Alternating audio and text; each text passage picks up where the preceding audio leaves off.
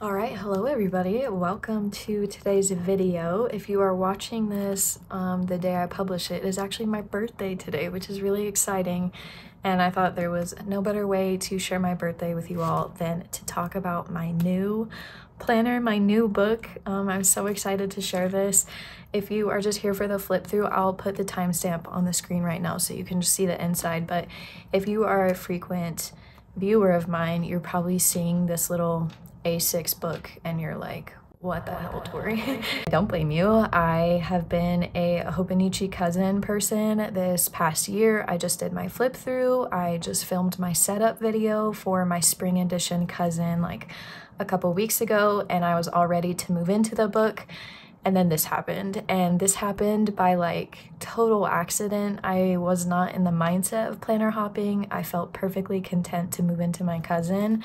And this is just something that kind of landed in my lap, and I'm so glad it did because it's been so great. And if for whatever reason I want to move back into my cousin, I still have that available to me to do that. So feeling very happy and content in this. Essentially what happened is that I have actually been wanting this specific Hobonichi cover for like years. I think it came out in like 2020 or 2021. So they don't sell them anymore. You can only get them if someone is reselling them online, and it's so rare to find one and find one that is like actually somewhat affordable. I just randomly decided to look and see if there was any that people were wanting to sell, and someone was. And the only caveat to that was that it was in the A6 size. So for like a whole 24 hours, I was just like doing crazy research, freaking out, trying to determine if I wanted to make this purchase and make this switch to the A6 solely because of a cover. And luckily I had the money budgeted away for that, and so I decided, what the heck, I will just buy it. I will try it out. Worst thing that happens is I don't like it and I can just resell it, and that's totally fine, and I can just use my cousin. And so I have been in this book since like March 18th, so a few weeks now, and it's been great and I'm having so much fun. I love this so much. I never thought I would be an A6 girly, but maybe this is me in 2024. So yeah, this is my manga and I cover from Hobonichi. I love her so much, and I will just walk you through how I'm using this currently and how I kind of plan to use it for this year. I just have my Sarasa pen. I have it clipped inside this one so it keeps my book closed, which is really nice, and then I just keep a pencil so I have no excuses not to sketch. When you open it, I just have some stickers, receipts, a Tamitaro Makino card. This is a magnetic clip from Cloth and Paper, and then I used to keep this in my wallet, but I decided to move him into my planner. It's this little toast cat, and I love him because he just keeps an eye on things in here and makes sure everything is moving along as it should. And I just have like some stickers and a postcard right here. And then this is where I house my A6 Techo and my field notes notebook. So we'll start with the field notes first. Essentially, my vision for this is a companion book to the A6. Because I have been in a cousin for the past year, it is a lot bigger, and I am someone who does a lot of writing.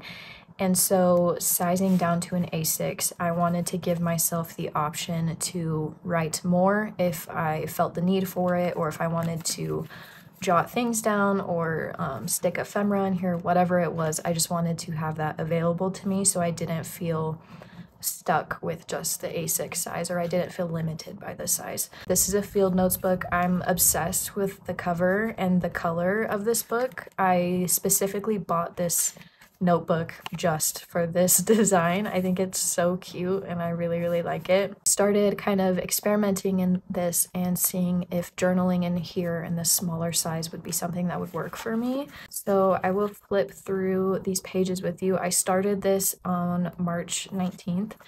And so really for me, this is kind of like a little sketchbook. I journal in here. I've been sticking some ephemera in here from my days, and it's been going really well. I didn't think this size would be enjoyable for me, but I'm finding that the small size feels very approachable and it's a lot less intimidating than the cousin. So I've been doing a lot more experimenting in here. I've been sticking a lot of things in here, and I just feel excited to write in this every day.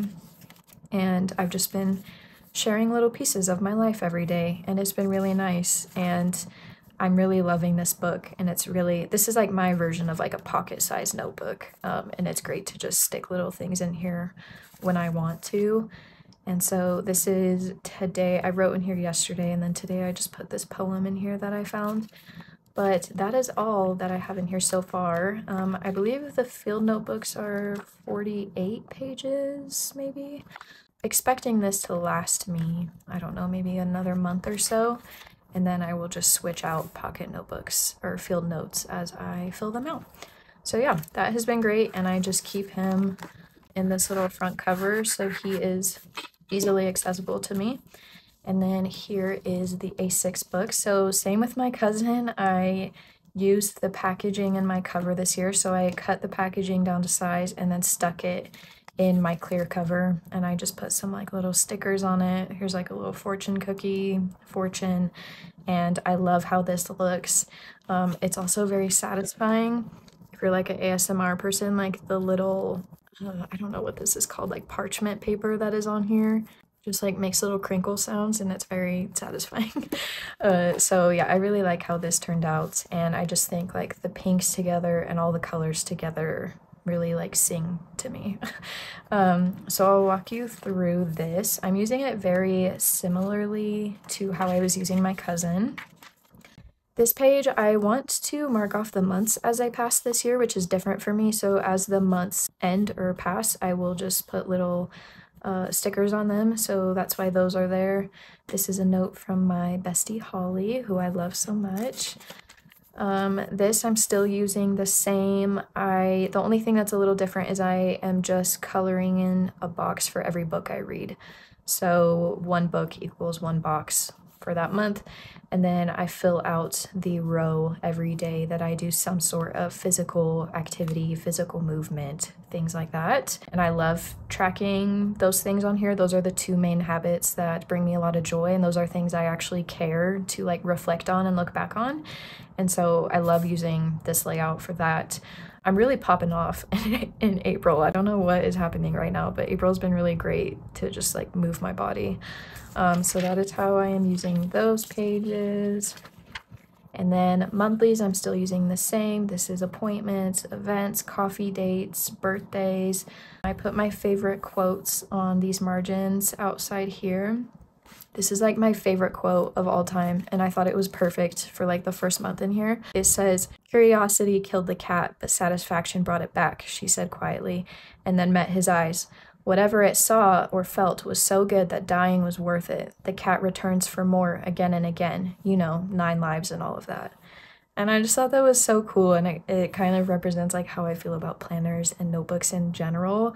I feel like there's this, not stigma, but there's like this thought where planner hopping is damaging to your routine or like to your mental health. And while I can understand certain extremes of that, you would never say or think the same thing like with any other habit. Like for example, if we talk about exercise, maybe one month my exercise of choice is weightlifting, but maybe the next month I really feel called to do yoga, or that's what fits best in my lifestyle in that moment, or what feels most comfortable for me. You would never like harp on someone for changing their mode of exercise, you know, like just doing the practice in itself is good for you and good for your mental health. At least it should be. Sometimes you don't know what's good for you until you try it. And I feel it's like the same thing with planners. Like no matter what book I use, I'm still engaging in the practice of planners and journaling in general. So like planner hopping is not inherently bad, even though the community kind of views it that way, if that makes sense.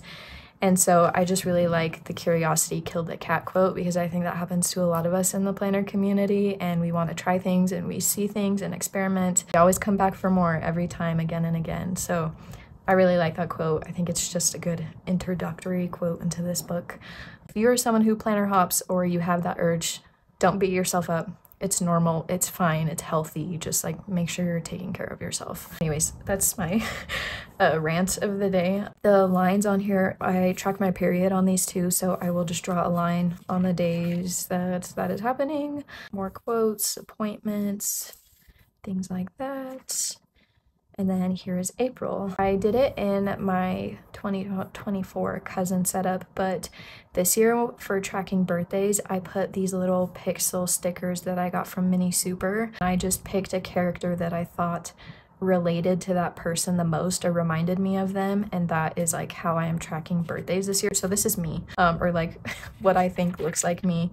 And so I just have little characters for like the people in my life and the birthdays that I want to track. Just something different I'm doing this year, which I really enjoy and I think it's really good. I finally have Holly's birthday on the right day. Holly, if you're watching, I'm so sorry. But yeah, this has been really fun. So if you see these random little guys in here, that's what that is. And so those are all the monthlies. And then these last couple monthlies in here, I think this goes until like June or May, but I wanted to utilize some of the space back here. So for this month, I am using this as a finance and bills tracker. So I just did this all on sticky notes. So if I do end up needing this April calendar, I can just rip them off. I am kind of just ignoring like the day of the week, and I'm just using these for like the date of the month, and this is just when I have bills due. If there's a dot next to it, it means it is automatically getting taken out of my account. If there is no dot, that means I need to go in and pay for it through, I don't know, my portal or whatever. I really like referencing this and just saying what's upcoming. And then I also put in when I expect to get income. So those have been really good, and this has been really helpful. So that's something new. This is my son's kindergarten schedule, which there's no identifying information on this or anything, but I just keep it covered, I don't know, for peace of mind. This is something else new that I'm doing this year. So this is like a mini Kanban board. I wanted an area that was specifically my personal goals and projects that was outside of my job, outside of my 9-to-5. So I have 4 kind of projects that I want to work on this year. That is to build a website, build out my Patreon or my YouTube memberships, create a sticker sheet, and then create kind of like my brand outside of Tori on Paper. So I like that this is very small. I like that the to-dos, like you can only fit a couple to-dos at a time. It makes it feel a little less intimidating and a little bit more manageable to get stuff done when you don't have this like huge list of things you need to do staring at you.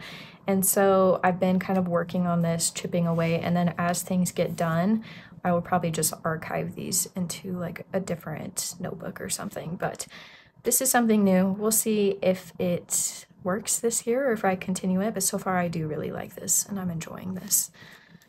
And then we get into the dailies. This year, or at least for right now, I think I want to do a painting every like cover page of the month in this daily section. So April is my birth month. I turned 27 this year, so for this month I just painted these little candles. And then I'm using this as a page per day, so I'm journaling in here. There's ephemera, there's sketches, so really this notebook for me is kind of all in one. I'm using it as a planner, a sketchbook, a journal, memory keeping, all of that kind of in one notebook. And I'm still using my Hobonichi weeks. That is not going away, but at least for this book, I'm kind of using it for everything. And so these daily pages are really just like journaling, memory keeping, art, sketching, kind of whatever I'm in the mood for that day. And I've been really loving the size. Something else that I have done in here, which I'll show you. Let me take this out. So there's one I didn't do, so I could show you this one. So normally in the A6 size, you have this timeline right here with this kind of line and then the checkboxes. I'm someone who likes to write with margins, and so if I was to write with margins, like how this is set up in my brain, I would want to start writing like at this box right here, which like takes away a lot of space for me. So what I have done is I have gone through with my Posca pen and just white out the timeline this line, and then the check boxes. And it's nice because the Posca pen doesn't completely cover it, so it kind of just lets the lines blend into the grid already. So when you compare like this page to this page, this one looks just like a little bit bigger and more like open, if that makes sense. And I feel like it just looks a little bit cleaner. So that's something that I've been doing in here. But yeah, this has been going really good. Here was yesterday, here is today. Obviously I've been putting some of my pictures in, experimenting a little bit. I'm kind of going back to like print handwriting, and then if there's something like private, I'll just do cursive for the day or something. But yeah, I've only obviously been writing in these for like 5 days, but this is going great and I'm loving this so far. And I just think, again, the small size has really clicked something in my brain in regards to like my art and my artistic identity and like what I want to create and like kind of like where I'm trying to go. And this has been really refreshing and just makes it seem a lot more manageable and less scary for me. So that has been great. And then to supplement all the kind of space that I was losing that I did in my like weekly sections in the cousin, I am keeping track on my pencil board. So this I will usually just have on the current day, and this is kind of like my weekly dashboard, which has been going great. So I made these printables, which I did another video on, but essentially this is my to-do list. So all my work tasks that I need to get done. This one is for any appointments or events that are happening that week that I just need to keep in the back of my head. And then this is kind of like my habit tracking. And if you'll notice, I only have 6 days on my habit tracking. It's because I don't track Sunday. Sundays for me are just like a do nothing day. Like whatever you do is great, like no expectations. So I only track 6 days of the week. And then I have a little bill tracker. So I will use this with that, where is it? The little finance calendar. And I will just reference this at the beginning of each week to see which bills I have coming up. And this has just been kind of like, yeah, my little dashboard of the week. And then at the end of the week, I just rip these off and start fresh. And it's really great. And these aren't something that I feel like I will want to archive. I look through my books. I don't really care about all the tasks that I got done or, you know, like all the routines that I did that week. The only routines I really care about tracking are the ones that are in here. And so I'm fine with throwing these away and just keeping this or like archiving this stuff. So this has been really nice. I'll probably play around with different printables and try some different things, but this has been great and I like keeping it on this little pencil board. And then in the back, I haven't done anything with these graph pages. If I do, I'll let you guys know, but there's nothing planned. This is just like contact info. And then, yeah, that's all I have back here. And then in the very back of my cover, I have this Polaroid of my fiance and I. Well, he's like my husband at this point. We've actually been together 9 years, and he's my kid's father. We just haven't like ever got married. I don't know, I'm not in the rush to. So I call him my fiance, but really he's my husband. But he's my best friend. So that is housed back here. And then there's some little note pages and then a postcard that I keep. So that is the book. Obviously I'm in the very beginnings of it, but this has been going really great. I'm really loving this. It kind of came out of nowhere, and I know sometimes when you watch creators for specific books they use, it can be frustrating when they change systems. If you're feeling that, I totally understand where you're coming from. I just would be doing myself a disservice if I didn't at least try something that I was interested in. So this has been going really good. I actually traveled to New York this weekend for my birthday, and so I'm really excited to actually be able to travel with this. If I was in my cousin, I would probably leave it home, but since this is such a small portable size, it will be perfect for travel. So I'm glad I get to take her with me. If you guys have any questions on anything I mentioned in here, let me know. I will link everything that I use that I can find in the description for you guys if you're interested. But I appreciate you guys being here. Thank you so much for watching, and I will see you guys in the next video.